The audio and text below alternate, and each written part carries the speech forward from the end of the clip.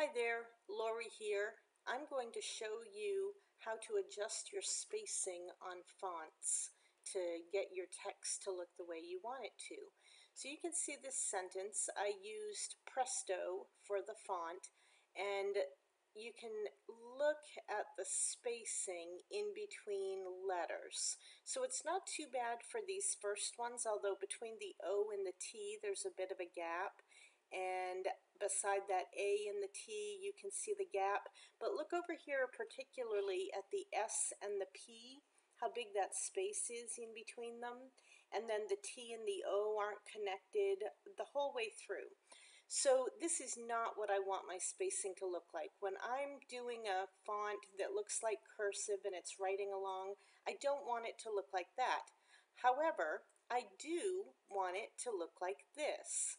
So you can see that these are pulled together and it looks more natural. It looks like they haven't lifted the pen as much, and even though some of them still have a bit of a space, they're definitely closer together, and we could even get closer than that if we wanted to. So this is Artisan 5. Let me show you how I accomplish that look. You can't just do it in a normal text box. There's no way to adjust the spacing in between letters. The only adjustment for spacing you can do in a normal text box is if you have separate lines, and you can do that. But there is a way to do it. Insert a shape. I'm just going to go to a rectangle. I'll spread this rectangle out so that it's the length that I want it to be, and create. Then I'm going to go over to that shape and I'm going to go to Text, Format.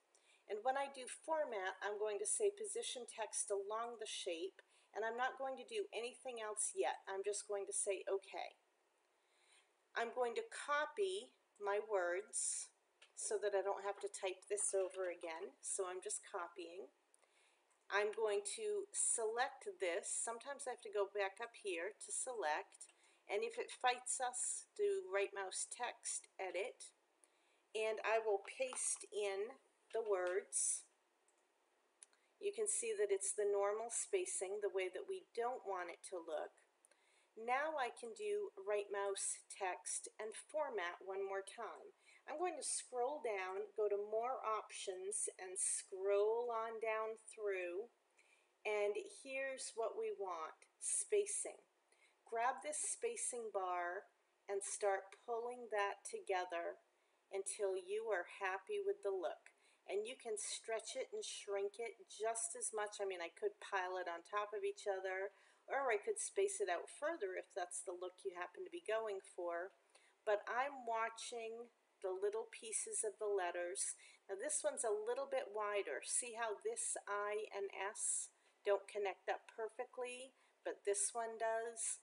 So there's a lot of different choices that you can make as you adjust your spacing.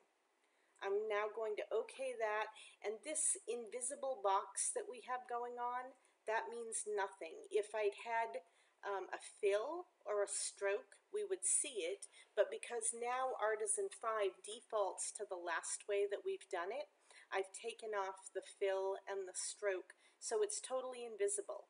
If it bothers you there and you don't like it, and I could resize it so that it's not big and jumping out at me, but if it really bothers you there, once you get your text exactly the way you want it to look, you could go ahead and flatten it. So if I went to Arrange and Flatten, now my text is the way I like. I don't tend to flatten my text very often, but you certainly could if you want to. Have fun playing with that. I love being able to do my spacing both ways, between my letters and between my lines now in